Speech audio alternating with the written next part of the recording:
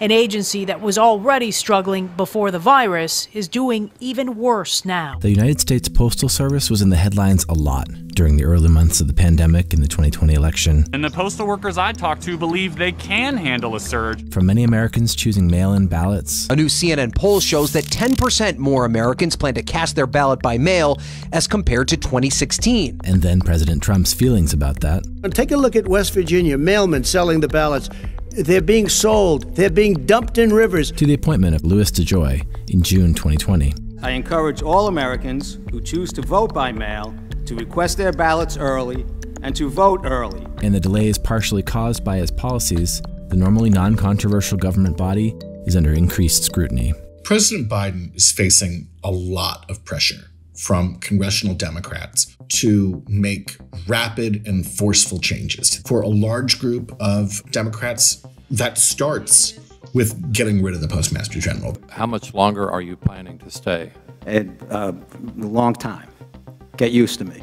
And the way you do that is to appoint a bunch of new folks to the Board of Governors until you have the votes to get rid of them.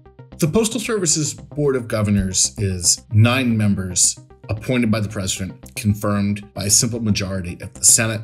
They run the Postal Service like a board of directors runs a private company. The Postal Service is an agency of the federal government, but it's also supposed to be this independent entity. Of the 9 seats, 3 spots are currently vacant. Biden's nominees have gone through a Senate hearing and are awaiting their confirmation votes.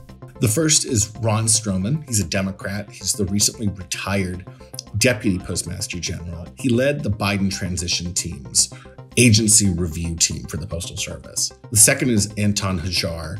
He's the former general counsel to the American Postal Workers Union. And the third is Amber McReynolds, who's a political independent, and she's the chief executive of the National Vote at Home Institute, dedicating her life to voter access. And it signals the president's desire to leverage the Postal Service and making it easier for people to vote. Expanding voting rights could just be one priority of the new board if these 3 nominees are confirmed. But even if all 3 of Biden's nominees wanted to oust DeJoy, it might not be that simple. Of the 6 members of the Board of Governors, 4 are Republicans, 2 are Democrats. The chair of the Board of Governors, Ron Bloom, is a Democrat, but has come out strongly in support of the Postmaster General and basically said, he's my guy and I don't anticipate him losing my support. And so that would mean they still would not have the votes. Biden's nominees were clear about the need to improve service and restore public trust in the post office, given the delivery challenges DeJoy's reforms seem to create. At one point, Ron Stroman, one of the more experienced folks, said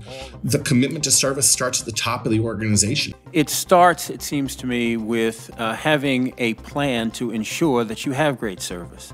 That starts from the top of the organization and filters down throughout the organization. Which was kind of a veiled shot at the Postmaster General. We must acknowledge that during this peak season, we fell far short of meeting our service targets. Ousting Louis DeJoy isn't the only reform Democrats are calling for. Some see the potential for the post office to do more than just deliver the mail on time. The Post Service has 30,000 locations all across the country. And each of these locations can serve as a public, nonprofit bank, bringing low-cost banking services to every community in the country. The Postal Service has a great opportunity here to take the lead in combating climate change. And that's by moving away from combustion, internal combustion engines and the emissions they produce, and by investing in a fleet that's more of an electric fleet. What do we want the Postal Service to be in the 21st century?